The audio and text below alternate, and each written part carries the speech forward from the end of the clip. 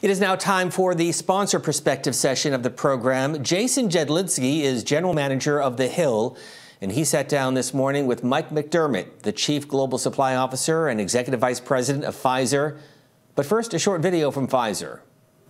For many industries, the future of manufacturing and distribution looks uncertain. But at Pfizer Global Supply, we see it differently. Amidst global crises, we're doubling down, pivoting, and innovating more than ever before, laying new groundwork, expanding capabilities. Because sometimes the only way forward is through. To us, a supply chain revolution is the only response, driving innovation in manufacturing and distribution to get medicines to the people who need them most.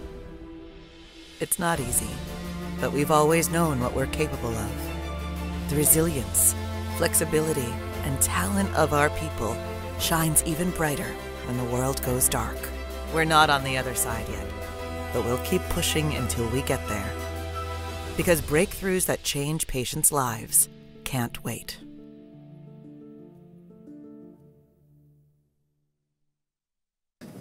Joining us now is Mike McDermott, Chief Global Supply Officer for Pfizer. Thanks for being with us today. Thank you so much. I'm thrilled to be here. Well, let's dive right into the theme of the program, reimagining the pharma supply chain.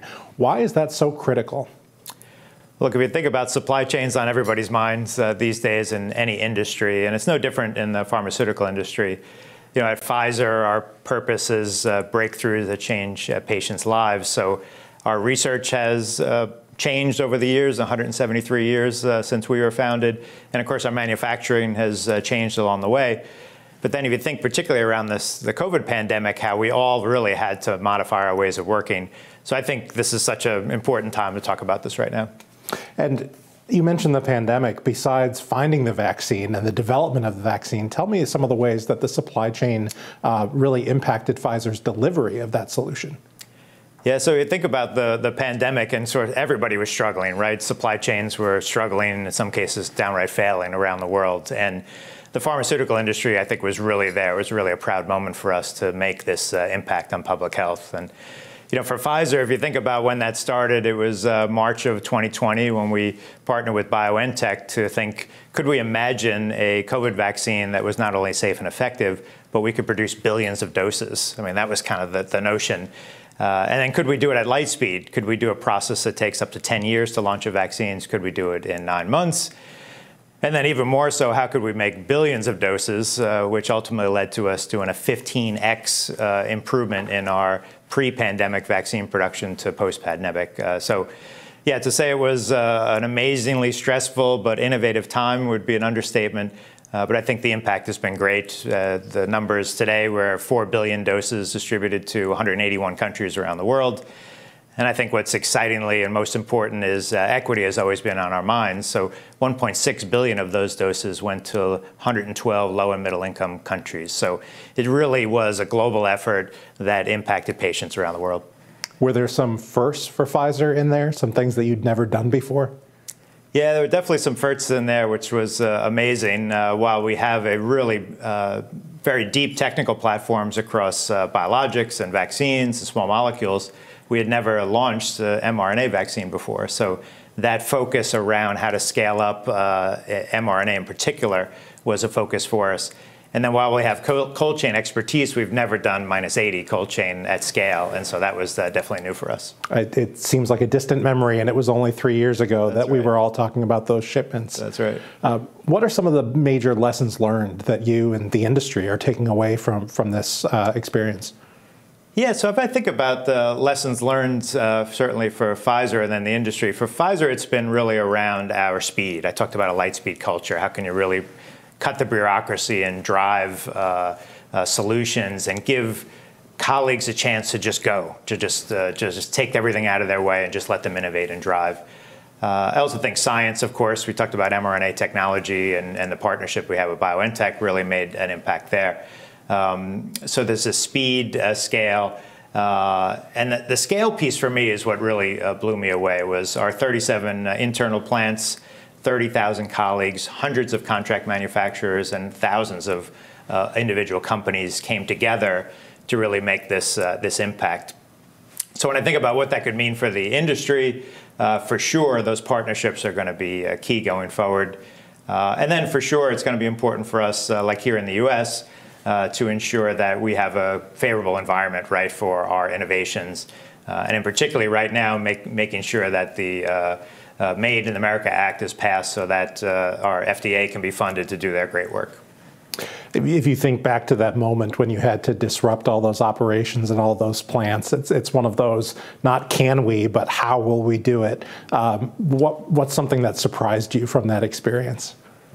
Yeah, I think the most surprising thing was the ability to just innovate at speed. And actually that constraints actually helped us, right? Because if we had no constraints, if there was no time factor to this, we could have been ideating this forever.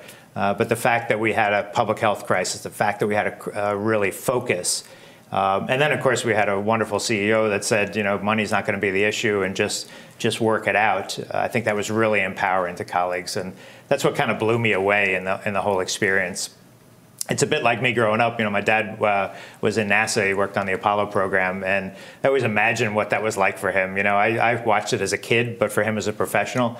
And I kind of always wondered, would I have that experience in my life? And sure enough, launching the COVID vaccine was definitely a bit like putting a human on the moon. That's a great full circle family story there. Indeed, yeah. As you think of pandemics yet to come, unfortunately, we know COVID-19 won't be the last, and we know the nature of public health going forward. What are some of the enduring lessons you think that are going to be critical to follow in the future? Yeah, I think for sure for Pfizer, what we really embraced during this was, again, Lightspeed culture.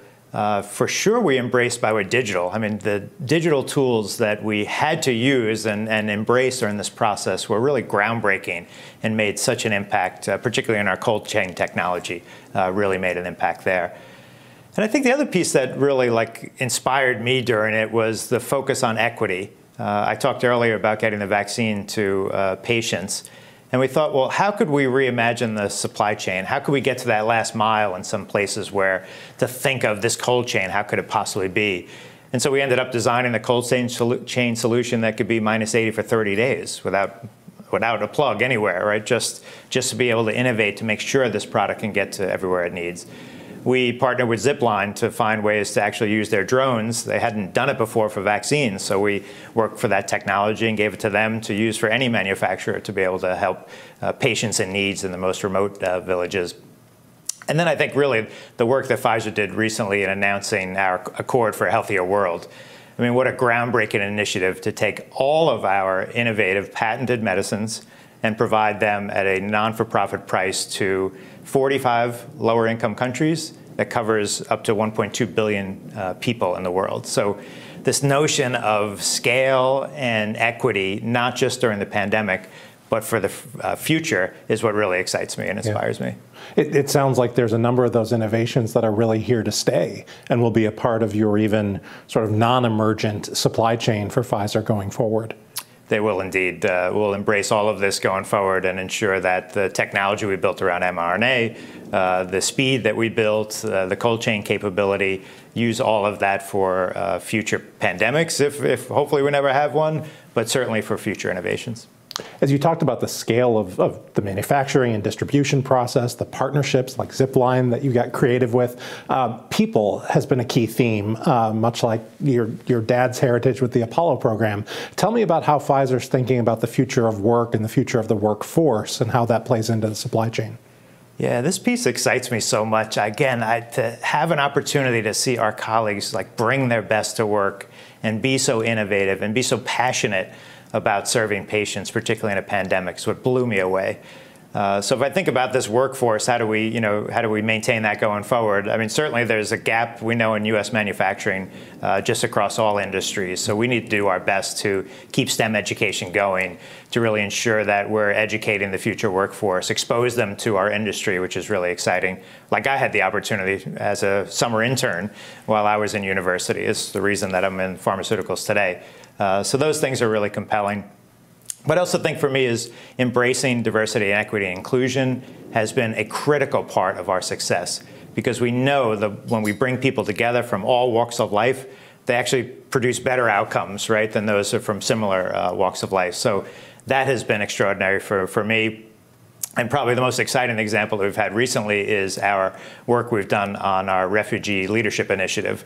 So this year we hired 100 refugees from Afghanistan, Syria, and those colleagues are now working in our manufacturing sites, making an enormous impact and filling a labor gap that we had, right? So critical jobs, they're highly educated, great opportunity to fill a gap for us and a great opportunity for them and their families. So it's been so successful, actually 100 refugees this year. We've signed up for 500 more over the next 5 years, and something that I think will be our legacy for many years to come.